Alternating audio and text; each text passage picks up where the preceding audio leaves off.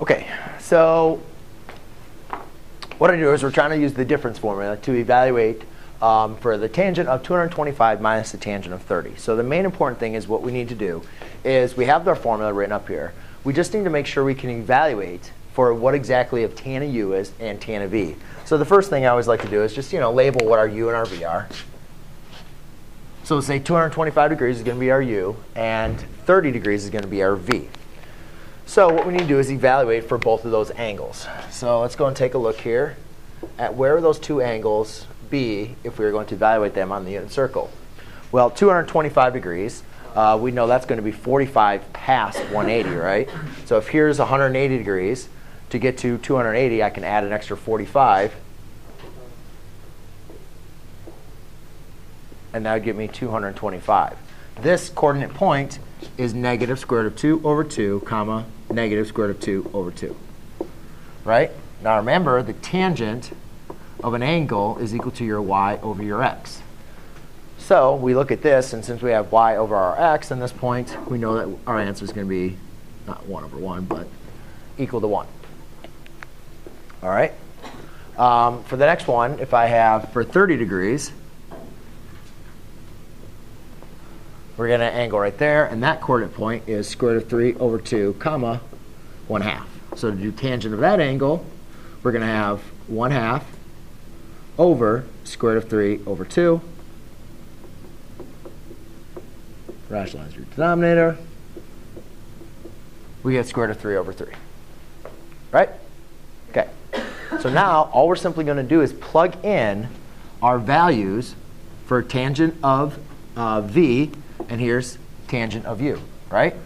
That's tangent of u, that's tangent of v. So let's just plug them in. Well, first of all, let's go and plug them in for our formula here. So the tangent of 225 degrees minus 30 is equal to the tangent of 225 degrees minus the tangent of 30 degrees all over 1 plus the tangent of 225 degrees times the tangent of 30 degrees. Now, like I said, over here we evaluated for them.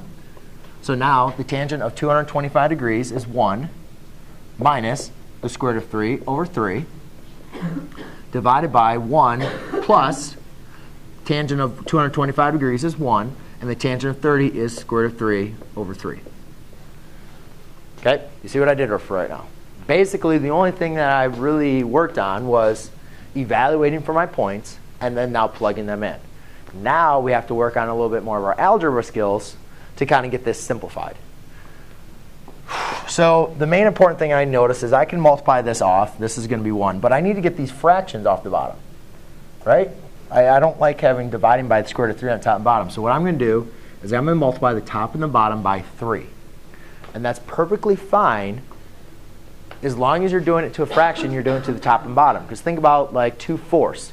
That's equal to, that's the same thing as if you multiply the top and bottom by 3, that would be 6/12. Is that still equal to 2/4? 6/12 equal to 2/4? Yeah. So as long as you can as long as you multiply the top and bottom by the same number, you're going to be fine. So therefore now I get 3 minus the square root of 3 over 3 plus the square root of 3.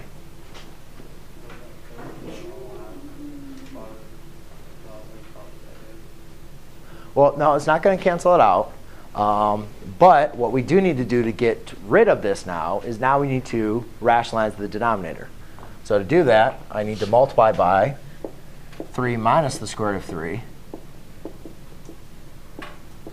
on your top and bottom. And when you multiply, put those in there. Multiply here, you notice this is a difference of 2 squares. So let me just go over here.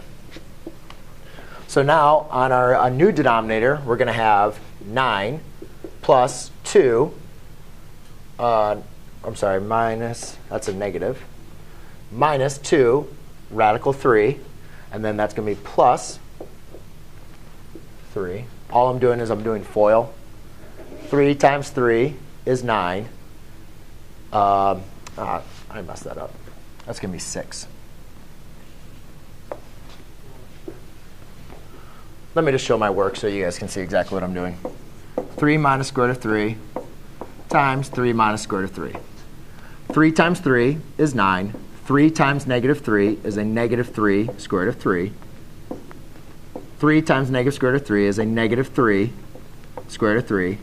And negative square root of 3 times negative square root of 3 is going to be now a positive 3. So therefore, I end up getting 12 minus 6 square root of 3. Does everybody see that? What I did? Just doing FOIL. Negative 3 square root of 3, negative 3 square root of 3 becomes negative 6 square root of 3. 3 plus 9 is 12. So let me rewrite that answer.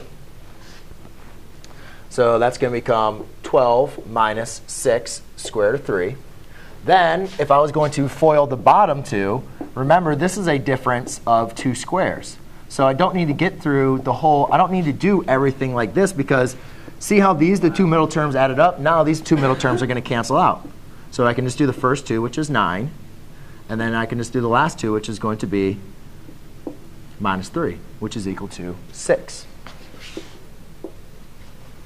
Now I can divide the 6 into both of these terms. Therefore, my final answer is 2 minus the square root of 3. OK? That's it. Do you see, Jason, where you maybe like change?